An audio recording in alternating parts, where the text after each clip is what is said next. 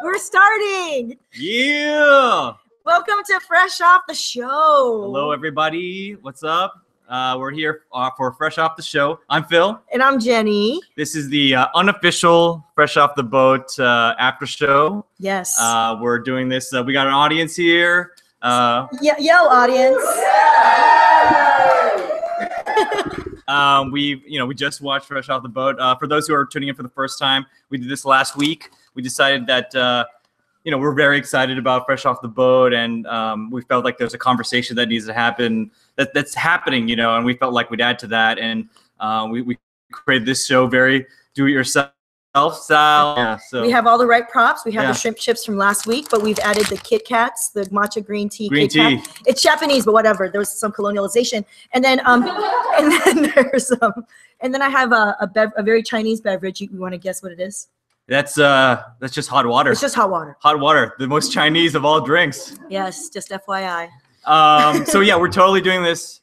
I mentioned this last week. We're doing this like totally do-it-yourself style over Google Hangout. Set up this up. Got friends together. No one's paying us, but if you want to. Yeah, nobody's paying us to do this, but if you want to. Rose Hill Cemetery, if you're out there listening to us.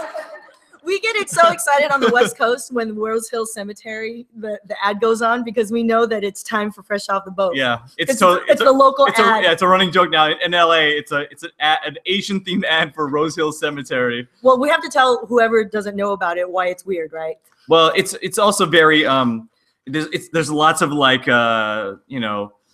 Asian music and animation. It's Beijing opera. Yeah, Beijing opera, yes. It's Beijing opera. There's like hella makeup Beijing opera with like costume, and it's like, what are you gonna do for your curtain call? What is your legacy? For your curtain call. For a curtain call, yes. That's death. That's death. They meant death anyway. And so that's they're reaching out to the Asian seniors in the area basically. So if you want to contribute to our post show, we're gonna discuss what happened on the show. We already know what we're gonna talk about, but if you have some stuff you want to suggest, feel free to use the hash Fresh Off the Show. I know if you joined us last week, we used another name, but we kind of we thought it through, and we're like, oh, the mojo for the other name wasn't that good, so we're using Fresh Off the Show. Fresh Off the Show. That's the official title. Yeah. Better mojo. Hashtag Fresh Off the Show.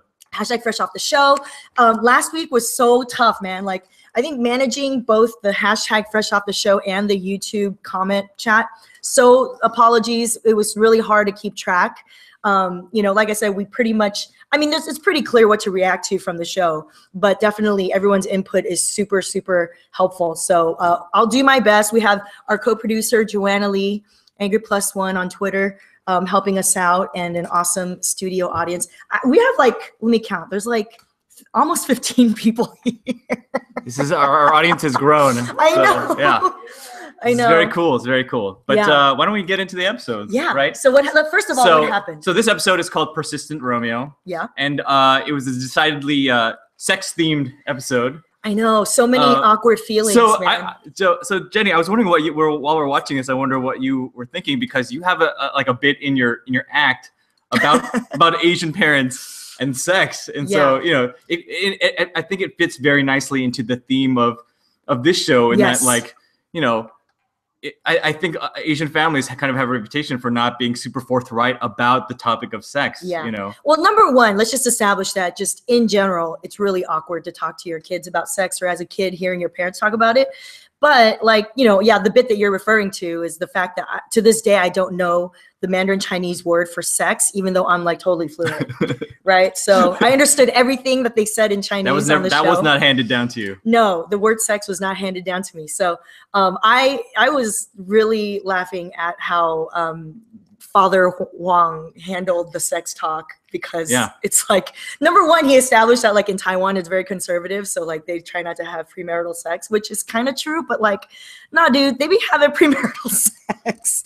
Let's be honest, they just don't talk about it because it's taboo, so they just don't talk about it. They just front they don't do it.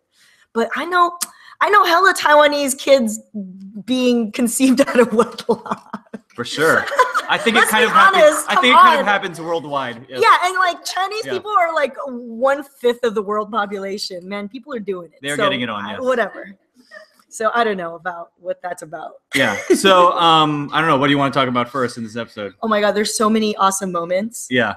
So let's first talk about the thing with Eddie. Let's talk with him and the sex tape. So Eddie, as somebody who was once a pre-adolescent boy, I know the sort of that's the other thing about this episode. Is like this takes place in the 90s. Yeah. So it's not the same as it like now. People might not understand sort of one's access to adult material is, it's way too effortless now. Yeah. Back in the day, it's like Lord of the Rings. It's like an epic journey to find. Yeah, it was like one nudie pic, right? Like I mean, it was it was kind of a struggle. It was like definitely like a quest, if you were, to get a peek at something. Yeah. Sort of like adult, explicit, whatever. And so it's really funny how it plays out with I know of many. Are you gonna confess? I know of many conversations that happened when I was in school of promises or rumors of possible dirty movies at birthday parties. Phil, or something. Are you gonna tell the internet? I have no personal confessions to make. Okay, just saying. I mean, I had to ask. I'm just all I'm gonna say is the struggle is real. The struggle was real. I mean, I remember when I was tiny, accidentally stumbling onto like the Spice Channel. Oh, unscrambled? Do you guys remember the Spice Channel? It was like back when there was scrambled cable. It's awkward. Whatever. No one's laughing. Okay. You know what I'm talking about. No one's admitting this. Can we talk about that scene at the video store where Eddie tells Emery and Evan to make a distraction? That might be my favorite scene in the whole episode, actually. Like, Emery immediately goes to... They used to be grapes. They used to be grapes. Raisins. They used to be grapes. I have to just tell you, like, okay, regardless of any Asian American stereotypes you have and like how they're limiting for us, I have to say, it is universally agreed upon that Asian babies are adorable.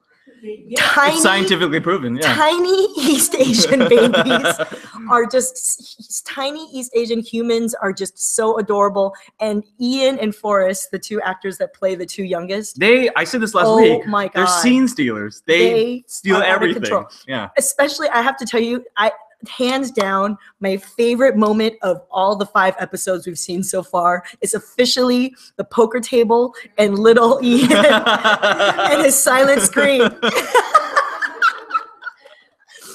Oh my! We're dying. Yeah, I mean, that scene also brings up, of course, my favorite character. Oh, Grandma Huang. Yeah, shout out to Grandma Huang. Grandma Huang. I tweeted this during the show, but I said a lesson for everyone is we never mess with a grandma and Asian grandma in poker, and also in just generally all aspects of life. I have to say though, like, in more in the files of like, this is my life, having your grandma or like an elder, Chinese elder, bond with you over gambling as a young child. That is the realness. That is the realness. I think some people were disappointed it wasn't mahjong, because that's what I learned when I was tiny. I'm like, oh, you like rolled up. What you do is on the mahjong table, you like rolled up on a corner, like just like posted up on a corner and just like observed. And they were so serious because it was real money, so you can't say shit, or else they'll be like, oh, are you cheating for your dad? Like, it gets real. Oh snap! I never even thought of that. Yeah, so yeah, I'm just saying, Grandma Huang gambling as like a way of bonding with the kids. Yeah. Also, just another scene stealer. Yeah. Another episode, another scene stealer. Oh my gosh, I'm gonna check the hashtag. Let's see what's up. Let's see. But yeah, Grandma Huang, man, I was disappointed though. It wasn't mahjong. Rira, you on YouTube says that Granny Huang's theme song should be Lady Gaga's Poker Face. And what's awesome is Grandma Huang, she don't give a fuck. She's like, I'm gonna beat these kids in poker. And then let's see, Satori No Show says, you're 90s kids if you know what scrambled stations are. That's, you know what I'm saying? For real. Scrambled cable, yo. Can we talk about Cattleman's Ranch's sexual harassment training? I know, sexual harassment. Number 1, Dusty Nugget, genius name. Dusty Nugget. Dusty Nugget looks like the last person you would want leading any kind of sexual harassment training at all. I know. But also, wasn't it kind of perfect that he's just the kind of guy you would expect to also speak Mandarin? What do you mean by that, Phil? I don't know. Once that layer of his character was revealed, I was just kind of like, I bet he's got like a jade necklace under that collar. I bet if you go home, he's got scrolls up, like unironic scrolls on his Yes, that's and right. maybe like a ninja sword somewhere, like hanging in the hallway. Like the white guy that I went on a date with. Yeah, and I was just like, oh man, it all comes together. I feel like coming from an Eddie Huang perspective, seeing the world as in whiteness as weird, I feel like I could believe that this could be like a white fetish guy. Yeah. I could believe that they cast this guy to be like, yeah, he looks like he could have an Asian fetish. I mean, especially because one of the kids' name is Brock, which is so white. I was just like, wait, is the white kid's name Brock? It's either gonna be Brock or Brad. So Brock Brad, or Chad. Chad, yeah. Brock, Brad, Chad. But honestly though, growing up in Torrance around a lot of Japanese Americans, I knew a lot of Brads and Chads. Oh. I'm just saying though, okay. Japanese Americans have their share of Brads and Chads. I don't know about Brock though. You want to talk about Jessica Huang and her fear of all things? Oh yeah. Oh my gosh. It's it's actually kind of interesting. Like she says she saw everything on the nightly news, and it's all like, oh, that's kind of like that's the 90s, but it's all very it takes me back to all that stuff where like the equivalent now would be like these really scary like email forwards that your grandma sends you about like like beware of like these scammers are going to get you at the ATM about this or that, Yeah. And then her jumping to all those kind of those fears, I think were really in the end I think it's like, yeah, you really need more hobbies or something. Yeah, I mean, I feel like definitely like Jessica Huang's character took a back seat in this episode, right? Like everyone else were like getting like the money jokes. That's true. But I feel like the 80s and the 90s was like a time when like, yeah, I feel like there's still fears now, right? There's still fears now, but like things would just be more intense back then. Like I remember there was like this thing about white vans. Do you guys remember this? Like something about white vans and how like kids were getting snatched with white vans, like windowless white vans. So like I remember as a tiny kid being really afraid of white vans because you're just told like, oh, just stay away. Yeah. Yeah, that's where they'll just grab you. It seemed like in the 80s everybody was getting kidnapped. I mean, it's just like every story. Like I mean, it was just like a thing. Like you're gonna be kidnapped. Like every story and every sitcom and drama was about a kid getting kidnapped. And so I was always afraid of being kidnapped. Yeah, totally. So yeah, we definitely, I think we hit on all the points that some of you folks had talked about. Dusty Nuggets loves the Asian culture, Jean Kayon says. How about this one? Beverly Yanuaria of Los Angeles says, oh yeah, somebody want to fill me in on Black Spring Break? Why does that make me feel uncomfortable? She said. So what was the reference to Black Spring Break? Because it was like the kids trying to like front like. It's kind of a tag at the end where he was like, I can tell you about Spring Break, Black Spring Break. I could like that didn't get really a laugh here because I didn't understand the joke. I don't think we understood the joke. If anyone on Twitter land or YouTube land. Okay, so there's different. So we have someone here. You said it's like what? Hi. There was a lot of like movies back in the 90s, like Fat Beach. Oh, really? Yeah. Oh, so you're talking it's like talking about a genre of movies. Yeah. Oh, Black Spring Break though. Black Spring Break is an actual thing. But Black Spring. Okay, here's the thing though. Like if I'm in college and there's there's a huge segment of like the Black college experience, I'm assuming there might be Black Spring Break. Yeah. I'm just saying. But I'm just saying though. I'm sure it's a thing, right? We have to totally assume. We just don't know what the thing is. But I mean, it was played as a joke, so I was like, I don't understand what that meant. We're like, oh, we're so ignorant on this. We're so ignorant on Black Spring Break. I apologize. We know there's Black Twitter, there's Asian American Twitter, there's but Black Spring Break. So if you want to educate us, anyone on Black Spring Break, use the hashtag #FreshOffTheShow, and we know you don't have to educate us, but those who might. Okay, so Dreaming Through says putting razors in Halloween candy was big too. Oh yeah! That was a thing, right? Razors in Halloween candy. I don't know if it was an actual thing, but it was certainly a thing that everybody talked about happening, right? I just felt like it was like this amplified fear. It was like the white vans, razors in Halloween candy. I forgot what else it was. And DJ Zobi says needles in theater seats giving you AIDS was a thing as well. Needles in theater seats giving you AIDS? I think that's You have to like push the chair down, make sure. You have to what? You have to like knock like the chair down to make sure the needle wasn't in there. If it was, it would fall out, right? Oh my god! You have to knock. Oh, so you have to like test the chair first and make sure. Okay. Damn. Or maybe needles, because it was an AIDS scare, huh? Oh yeah, well like that was when, needles yeah. in like the sandbox too. Just remember. needles in general. I know. Like that was always a thing, right? Okay, do we have any comments on Black Twitter about Black Spring Break? Because clearly Asian American Twitter is not going to tell us about Black Spring Break. Do we have any questions or comments from the audience here? Yeah. How about that? Live audience. Live audience. There's like Anybody? 15 of you. What else do you guys want to talk about? I feel like we covered some of the highlights for this episode.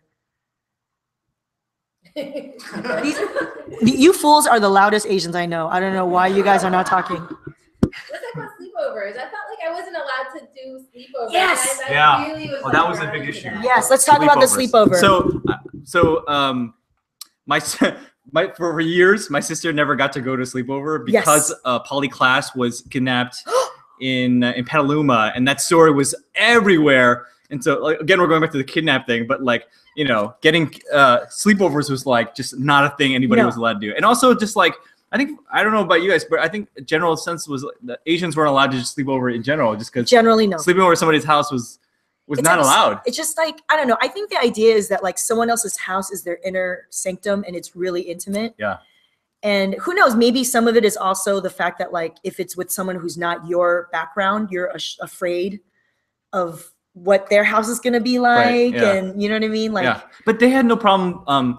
Eddie had no problem hosting the kids at his own house. So I think it's a matter of like you being allowed to go to someone else's. Yeah. You're like, I don't trust that was these the other thing. people. I feel like my parents were super like not cool with sleepovers, you know? No, in middle school, I had to have a concerted campaign of persuasion with my parents about convincing them to let me go to like an all girls sleepover, where I didn't tell them that like, you know, they'd freeze our bras and like you want to watch dirty play movies, weird movies, or like talk about, you know, I don't know, learn about sex from sexual each harassment other. movies. I don't know.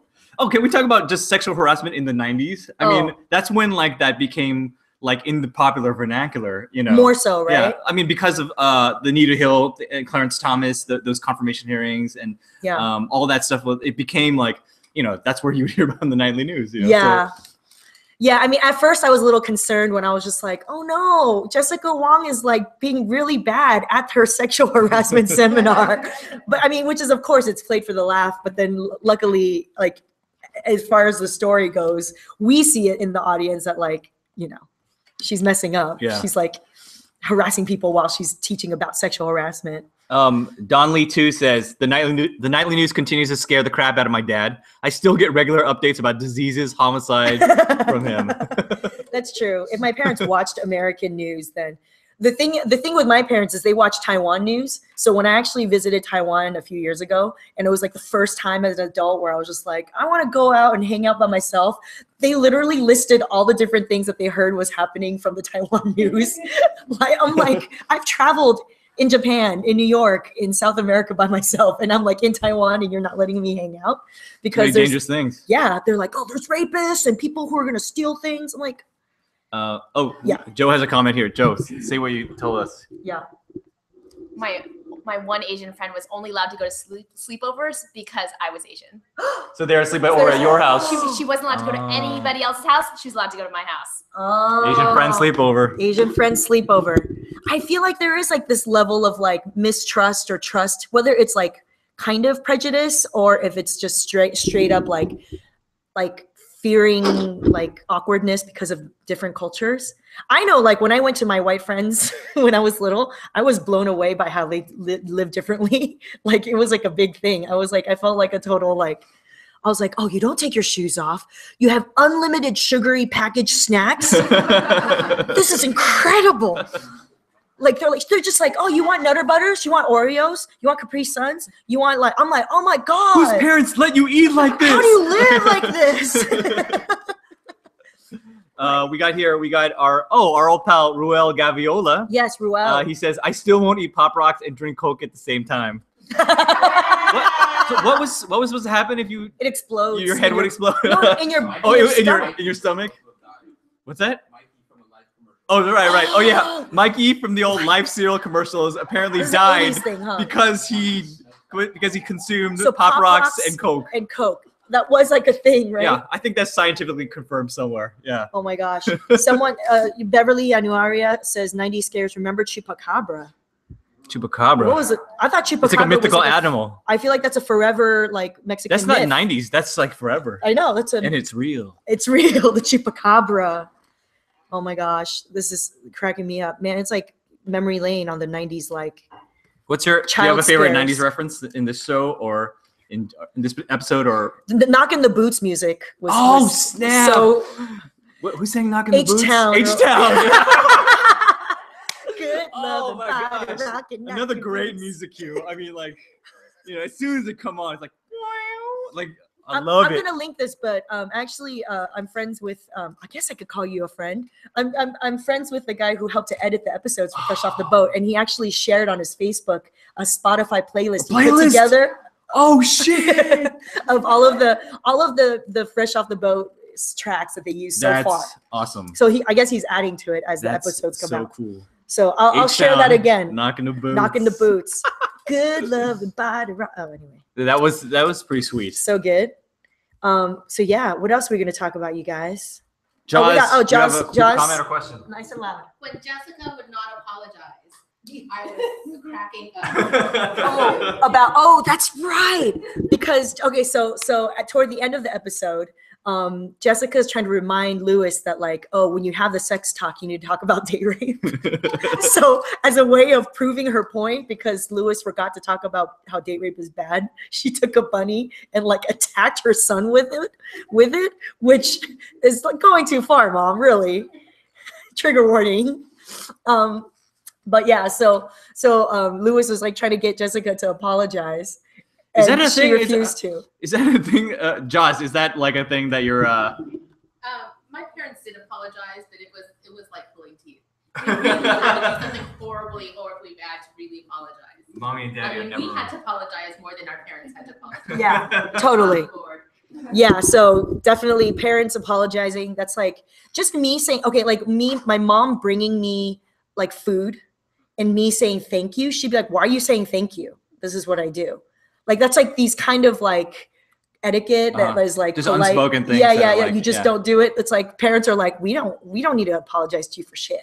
Yeah. Which she's like, I gave birth to you. That counts for 1,000 apologies. That is It's a so lifetime, Chinese. yeah. That is so Chinese. Like, I was just telling someone the other day, like from when I was a kid, I was taught that for my birthday, that American kids were totally wrong for celebrating it in such a grotesque way, because as a Chinese kid, when it's your birthday, it means that was the day that your mom suffered a lot of pain.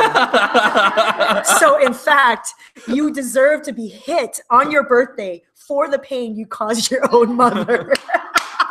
This shit is real. So for the longest time, I heard that like if they wanted to, they could sock me for every year that I was born. Damn. Or it was my birthday. I know. 75 is gonna suck. But they never Only did. But gets they never worse, did. yeah. But it was definitely taught to me like, oh, yo, giving birth to you is like our biggest gift. So we don't got to give you shit. Everything else is bonus. So yeah, Jessica Wong, I ain't gotta apologize for nothing.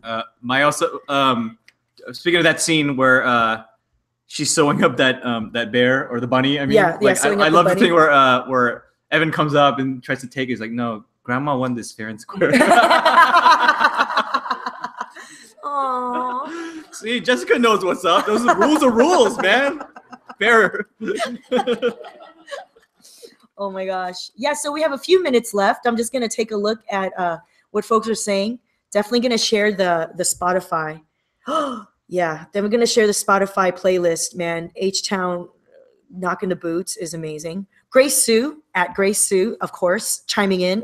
My parents wouldn't let me sleep over at friends' houses either. Dude, that's like you miss out on so much coolness. I kind of get like then the adolescent boy world of young Eddie Wong. Like he's trying to like, front like he has like a sex tape so that he could be cooler. I think maybe the equivalent of like the like middle school girl era is straight up like going to the sleepover and like, I don't know, playing Truth or Dare, playing what is it? Light as a feather, stiff as a board.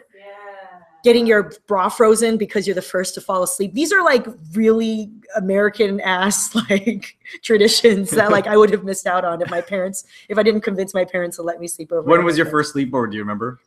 Probably like 6th grade, 7th Sixth grade. grade. Yeah. Okay. Yeah. So And that was exciting. Oh yeah, because you're like, it's like late at night and you're like, oh, it's nighttime hanging out, you know, and you're like probably high off sugar, right? Because you're probably eating just junk food. And then you're talking about whatever, boys and shit. Oh, we have another comment here. Leanne. We want to talk about sex ed books. Oh, sex ed books. Like if they're in school or In school? Oh yeah. Let's talk about, I mean, so I gotta be honest. Mom and Dad have never had the sex talk with me ever. Me neither. They never did. Oh, actually, just kidding. Just kidding. I don't know if this counts, okay? When I was like 21.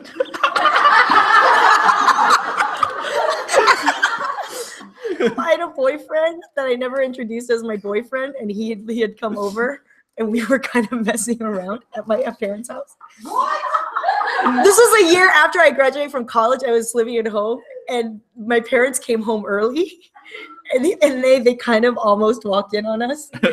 And then like we just try to pretend that like he just left and stuff. It was so embarrassing. My mom, she actually went up to me like later on that night, and she goes, you know, you shouldn't underestimate your mom because, you know, I've lived a life too. And, you know, if you want to ask me any questions, I was like, no, no, I've lived a life too. I've lived a life. You don't know what stories unfolds from that statement. Mommy has lived a life too. I was like, no, I'm cool, Mom. No, I'm cool. No, I'm cool. No, I'm totally cool. No, what are you talking You about? should let her talk. I want to hear what stories she could like. I don't understand what she was Mommy's talking lived a about. life. No, I can't. I know. I'm gonna need therapy after that. But the sex ed, I don't know. I saw, you know, everyone saw the miracle of Well, I saw birth, hey, right? school took care of that, you know what I mean? Like school, it was, you know, handled it but for my us. parents never had that talk with me, No. you know. They just let school handle it, I guess. I like how I just said I was 21 and everyone cracked up. Because clearly that's the actual appropriate age finally to have the sex talk. Well, you know, for Asian families, it's, you know, the age limit is different. Well, because it's like, don't have sex, and then when you're 21, when are you gonna get married? Yeah. When you have kids, when you get married, you know. On a dime, right? This is how we're gonna do it in America, on a dime. Oh my But then goodness. if you're a daughter, like my sister and I, my parents don't have any sons. I remember my dad telling my sister and I in high school, say, you know, if I had sons, they wouldn't get pregnant. What does that even mean? Like him hinting that don't get pregnant because you would actually have to claim it because they would know. Since Oh, you jeez. carry it to term. That's true. I was like, this is some messed up. Women have evidence, visible evidence sometimes that we are sexually active. That's all we got. That's all we got. Oh my gosh. Yeah, so that was Naomi Co. All right. It's like, I don't want to be identified. Oh, my bad. All right, so we got just a couple more minutes left. I'm just checking some final thoughts here. So while you check, let me just make sure we give our shout outs to the right people. Shout out to our friends at ABC who hooked us up with this fresh off the boat poster. Look at that, Randall Contis. It's like Yeah. set decor. Our set is starting to look less jank and, you know, a little bit like a real thing. We got a shout out to our friends at Visual Communications who helped us produce this. Downtown LA. Visual Communications, if you're in LA, they present the Los Angeles Asian Pacific Film Festival, and that's happening this year in April. So check out vconline.org and check out this fun stuff. If you're interested in seeing more Asians on screen telling their stories, the film festival is definitely for you. Anything? What else we got? Any other? Our producer, Joanna. Shout out to Joanna on the headphones. Yeah. Shout out to Milton Liu of BC helping us out always. Shout out to the 55 viewers who are watching. Yeah. All 55 of you, 54. I know. Oh, folks are dropping out already. Okay, that's Damn. cool. That's cool, you know. So let's continue the conversation on Fresh Off the Show. We're gonna spend some time after the show to reply to tweets and stuff. So if you guys have more comments, we could probably carry over some of this conversation to next week when we same bat time, same bat channel. Yep, we'll do it again. 8 p.m. right for the after- show, and then our post show At 8:35. Pacific Standard Time. We'll see you then. And thank you for joining us. And thanks to our studio audience here. Thanks, guys. Peace. Bye.